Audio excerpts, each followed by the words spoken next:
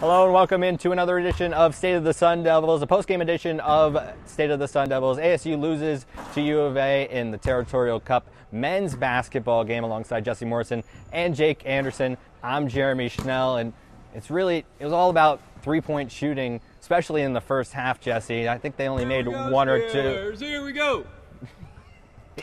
Shout out by the great Doug Tamaro of He's Arizona excited. State Media The Relations. Steelers are still in it, apparently. They are. They're still alive. They got to win out, and they need a lot to happen. And they need my Dolphins to lose. Three-point shooting, Jesse. Yeah, I mean, both teams shot poorly from three, but U of A did make more threes, and, I just feel like if ASU had made 3, 4, 5, 6 more three-pointers in this game, it would have been a whole different ball game. They had good looks, especially in the first half, but just as the game went on, they really could have needed threes, especially when they got down by like 9 in the second half. So I don't think that was overall the difference in the game, but it played a big part.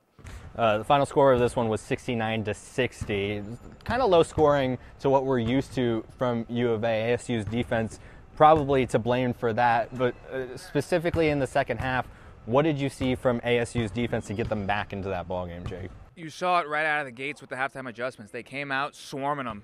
Full court pressure, on-ball defense, forcing U of A to have to take the ball up the full court, and then they weren't able to make their shots like they were in the first half. So ASU defensively was able to create some havoc. They picked up the tempo offensively and really got the game flying. I mean, they came out, I think it was a 19-4 run to come back to open up that second half. It seemed like forever. U of A had like 47 points or something on the board, or 49 points they had forever. Yeah, 49, yeah. Yeah, so it was something along those lines because we went into half. It was quick math here, Jesse. 45-28. Let's take a look at the box score. 45-28, so they were stuck on just 4 points that they had scored like 7 or 8 minutes into that second half, which is, you don't expect that from this U of A team. Number 5 in the country, only lost one game coming into this game. Only the second time all season they've been held under 70 points. They've been averaging over 90, second best offense in the country. Here's what I think the real difference was in this game overall is just, number one, ASU just didn't get to the free throw line as much as U of A did. ASU shot 10 free throws, and U of A 28. Yeah, U of A shot 28 free throws in this one. So, and I didn't really see. I mean, there were missed calls in this game, but I didn't really see missed calls when like ASU was driving to the rim, because I just didn't see them driving to the rim that much. And then also, I think the other big difference in this game was just missed shots in general from ASU. That includes three-pointers, and in the first half, they were missing little floaters and shots that should have gone in. And, I think, again, it would have been a whole different ball game if they had made some of those shots and then been able to get to the free throw line. I would have liked to see them try to get to the free throw line, try to get the U of A bigs in foul trouble.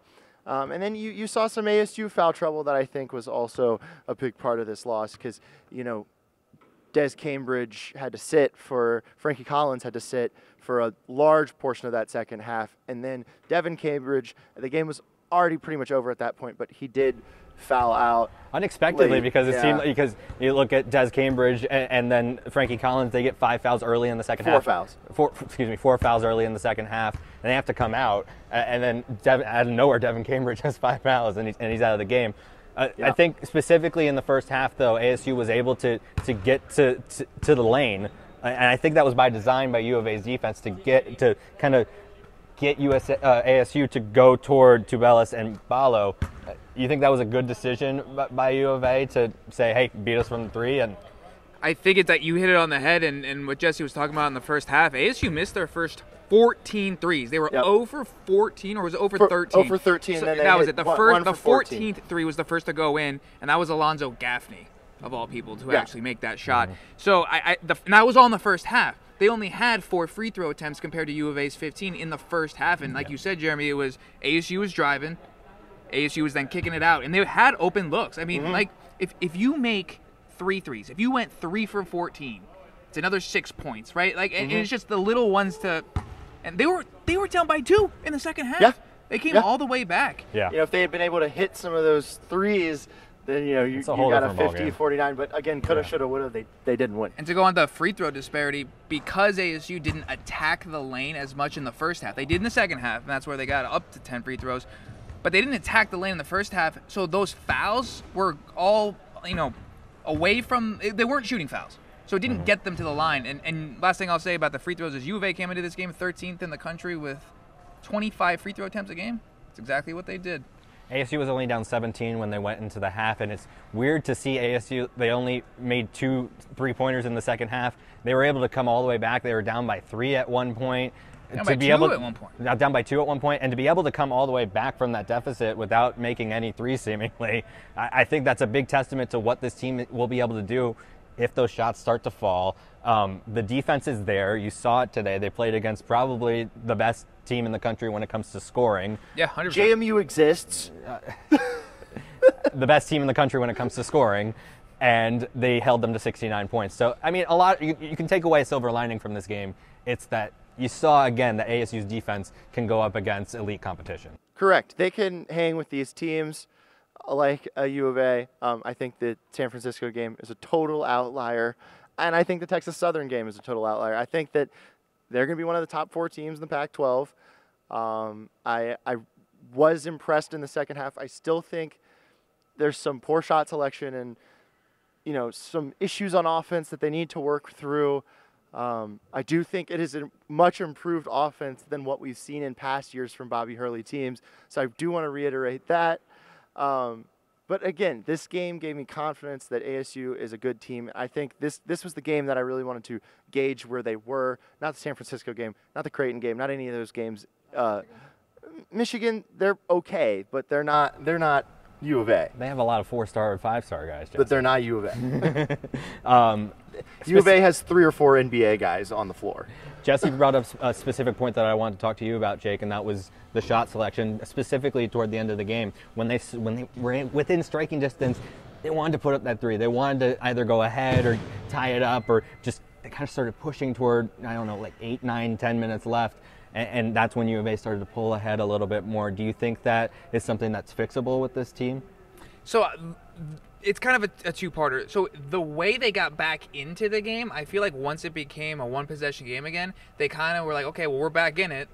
Let's do what we do, not what we have been doing the last 8, 9, 10 minutes that has been working. But going forward, I think it's going to have to come with in-game reps of who's going to be the one to just – and we all thought it was Dez, but who's going to be the one to say, like, it's 5 minutes to go, we're down by 2, give me the ball. Shout out Luther Muhammad, too. He made 2 free throw line jumpers that were big and key at key moments as well. It's so weird with Dez, though, because he made a 3 today that I was like, no, don't shoot that, and then it went in. So he's like, don't shoot that. It goes in, guys. Shooter's gonna shoot. So no. I don't know. Okay. Yeah, I don't know how to evaluate him very well. I mean, to me, I'm just like, he can shoot whatever, but the other guys can't. So that's just my opinion on that. Talk about the 2 players that really stood out to me today. It was Tubelis, 21 points, 9 rebounds. The 4 fouls, that was tough toward the end of the game because he was trying to play defense down low on Washington and Devin Cambridge when he was in the game. But I thought he was fantastic out there today, especially down low. But, I mean, he can shoot it, and he didn't even try to go out and shoot it today as well. Duke Brennan, that's another one who really impressed me today. Yep. Coming out, freshman, down low against Bialo and Tubelis, who is seeing – so Kellen Olson called him the Pac-12 Shaq. When you see him in real life, 7 foot 260, he's a monster. Yeah. And Duke Brennan actually played really well for being a freshman that is everyone's undersized against Bialo. He only had 3 fouls as well. He was getting, yeah. He only had 3 fouls. He had 3. But Duke Brennan was hitting boards. He was getting putbacks. Duke Brennan 6.6 rebounds and only 15 minutes played. Exactly. Like that was pretty good, very good shift by Duke Brennan today. Yeah. It's not hockey, Jeremy. A good shift. He put in a good shift. Okay, get me distracted here. I thought ASU handled Tubelis and Bialo pretty well given the circumstances. What I liked was the rebounding margin was not like I expected U of A to win like 52-28, and it wasn't like that. That was good coaching, I think. That was a good job by Bobby. I think he basically said, when the ball goes up in the air, find someone. Go. There were a couple of the guards who would just stand behind Ballo and Dubelis, and they just wait for it to go over their heads. Yeah. And they'd get the rebound in that scenario. Yeah, so. I thought that they did a pretty good job on those guys. Obviously, they still got what they got, but I think that given how good they are and the circumstances, I don't think that was the big reason that ASU lost. I don't think that U of A really did that much to make to make ASU lose this game. I think it was mostly just ASU missing shots, and if ASU had made more shots, they would have won this game. And that kind of sounds stupid, but Jake and I were talking about this. Score more points. The goal of basketball is to put the ball in the basket. ASU did not do that enough, unfortunately. They didn't do it more times than U of A did. They didn't do it more times than U of A, so therefore they lost. What was the final percentage from the field for ASU? I'm on it. Jeremy's got his I got my stats. I know it was below 35, but was it in the 30s? 36.2. Oh, damn. So it ended up finishing out really well. They were 25 of 69 from the field. They shot more shots than U of A did today. U of A shot 53 shots. It was the free throw margin that really won U of A the game. And the threes at first. It's just the psychological part of the beginning. Because U of A wasn't missing. They were shooting like 50% from three in the first half. And, that's what I was like, oh, this team goes inside. They're a post team. And then they start the game, and it's like Kriisa shooting threes. And I'm like, oh, okay. He didn't have too good of a game either. No, he kind of disappeared in the second half. You know what I saw from Kriisa? When Devin Cambridge was taking the flagrant free throw, he stomped on the floor in the middle of his when he was going up. I don't like that. That's not good sportsmanship. Why would you do that? I mean, I call it gamesmanship. Rivalry game. I don't mind it. Can we get to? Did he get caught? Also, Warren Washington was just talking normally to Ballo. They were standing in the lane. Free throw was about to be taken. They're just talking, laughing, having a good time, and Ballo smacks him on the leg and says, good game. It was toward the end of the game. The ref comes over, yells at Washington, says, "That's a warning." I'm like, they're literally laughing, having a good time. I'm like, calm down. This is Pac-12 I will say that the Pac-12 refs did want to be the center of attention in a few times in this game. You can't go a full game without Pac-12 refs, wanting to start the ref show. What did you think of Bobby Hurley today on the sideline? There were times that I thought he could have been, drawing up plays instead of arguing with the refs.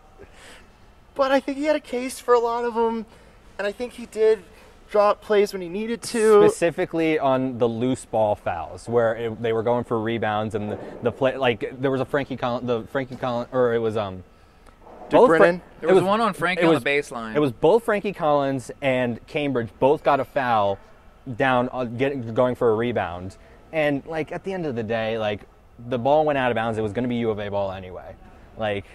So I kind of see Bobby's point on that. I thought that he didn't argue too much. Sometimes I think he's argued And again, too I don't much. think he needed to. I thought the refs had a pretty good game. And again, I thought one of the times that he got really animated was when ASU was down big. He was trying to motivate the team and maybe get a technical foul. They didn't give it to him, but he just went around the circle of refs and just went to argue to each individual one. And I think that was him just trying to motivate the team. And I think that doesn't work in the NBA, but in college, I think that these are college kids. So to have your coach, have your back like that, I think that does kind of motivate your team. Now, again, like in the NBA, I don't think it would have changed the Suns' 2018-19 season if Igor Koskov had gotten a technical foul. Jake, final thoughts after this one. So we were obviously texting during the game, and in the first half, when it's a 17-point margin and ASU looked terrible, it was kind of like, damn, I guess ASU's got a lot more work to do than we thought. But then we see this second half performance, and it makes you wonder if we can get that for 40 minutes. Maybe you're not as good as a U of A. I'm sure the first half of the second half is what we're talking. ASU's not as good as U of A. We knew that coming in, and we know that now. But I think, as Jesse said earlier, after U of A, I think ASU could be in that top four. maybe even that top 3, if they can find the offense, get that to start clicking. ASU's a good basketball team. They're not a great one. I don't think they'll make a great run in the tournament. But why not? I think this team is made to do that. Is the thing. Their defense shows a run. What's a run? And that's where and then we get into the debate of your expectations, because a run for Kansas is different than a run for ASU. Sweet 16. It's easy to get to, right? It's not that hard. Yeah. I said it's not that hard. Plenty of teams do it all the time. I think 16 of them do it a year. Yeah, exactly.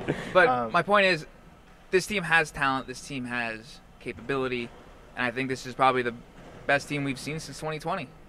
Yeah. And that team, again, is the one I keep talking about, because we'll never know what could have been. And that's what is frustrating, especially as ASU alums. Well, we're going to have to find out what this team is going to become. They have You don't want my final thoughts? Okay. Jesse, what do you want? What do you got? I think that ASU is, like Jake said, a good basketball team. They're not a great basketball team. I do think it's unfortunate that they weren't able to pull this one out, because it's going to be way harder to win in Tucson than it would have been to win today. So that kind of sucks. I think they're looking at maybe an 0-2 against U of A this year, which is a bummer for ASU. But going forward, I think, why can't they contend with the UCLA? Why can't they contend with this year's Utah team, USC? I think that this team is up there with the top of the Pac-12, and they just need to shoot better. Yeah, I mean, and they're halfway to basically becoming tournament eligible, where they'll be ready. Like they got 11 wins so far this season, and if they get to 20, 22, they should be in. They need a couple quad one wins. One last fun fact: 12,584 in attendance today. Pretty good. Season high. Nice. It's also pretty good because the students, all on vacation right now. Jesse's very upset. Okay. Not at the students. No, I'm not upset at the students. No. I'm mad at whoever scheduled this game, because, yes, there was a very good student turnout for it being break.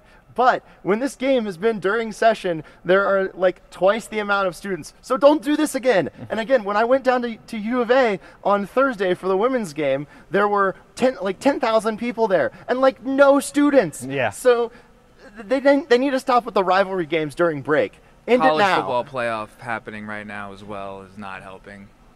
In terms of today's attendance, I don't think that matters that much, because the rest of the arena was pretty much full. Yeah, it's just mostly if the students were here. My point is, if this is the biggest game in town, which it wasn't today, for an Arizona person, this was probably the bigger game. Now, a casual sports fan picks the semifinal. Correct. Most likely. A casual sports fan, but most of the people a casual sports fan had a choice. Most of the today. people who were going to come to this game came to this game. If they're fans, yeah. My point is, today we had less people wanting to come to the game because they weren't here for school, and then you had another choice, which is a very highly prized game if you're a neutral fan. Also, I feel bad for the students that were, back east or up north or whatever, because this is the most fun sporting event in my opinion. Why can't they be west or south? You know what? It's an example, Jeremy, but yeah, I feel bad for them. This was my favorite sporting event to go to as a student. Was the ASU U of A men's basketball game. I think it's the best atmosphere that this school can provide.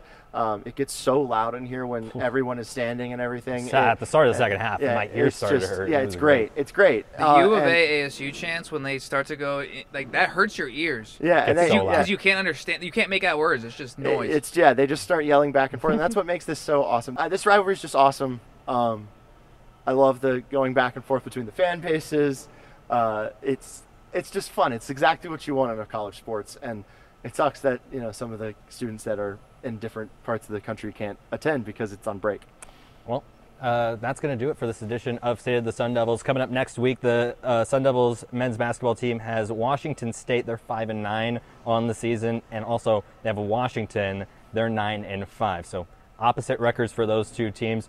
The first game against Washington State, that's Thursday at 6 p.m. You can listen to that on the Arizona Sports app. And then also the Washington game on Sunday, that's at 3 p.m. also on the Arizona Sports app. Jake's article is going to be up in just a little bit on ArizonaSports.com, probably already up as you're watching this. So go give it a click, give it a read. I'm sure he's got a lot of stuff in there. And read Dan Bickley's column. Yeah, and Dan Bickley also writing about this one. Read it over on ArizonaSports.com. You can follow us on Twitter at AZ Sports Devils, and all the sports that you can find for Arizona Sports will be at AZ Sports on Twitter. For Jake Anderson and Jesse Morrison, I'm Jeremy Schnell. We'll see you next week. Ciao.